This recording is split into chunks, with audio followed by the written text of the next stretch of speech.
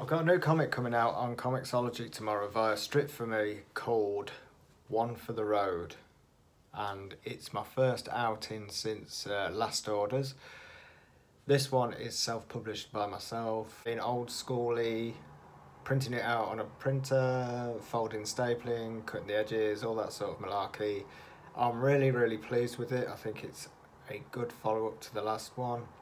And it looks absolutely fantastic, although I won't be able to see it because I've got the shades on. Why am I wearing shades at this time of night, you may ask? It's because I've got terrible hay fever and my eyes look like somebody's been stinging them with nettles.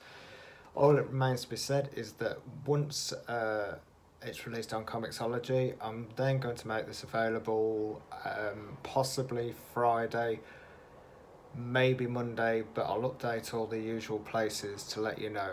I'm not sure of the price on Comixology, but when this beauty is available, it will be £4, which will include postage.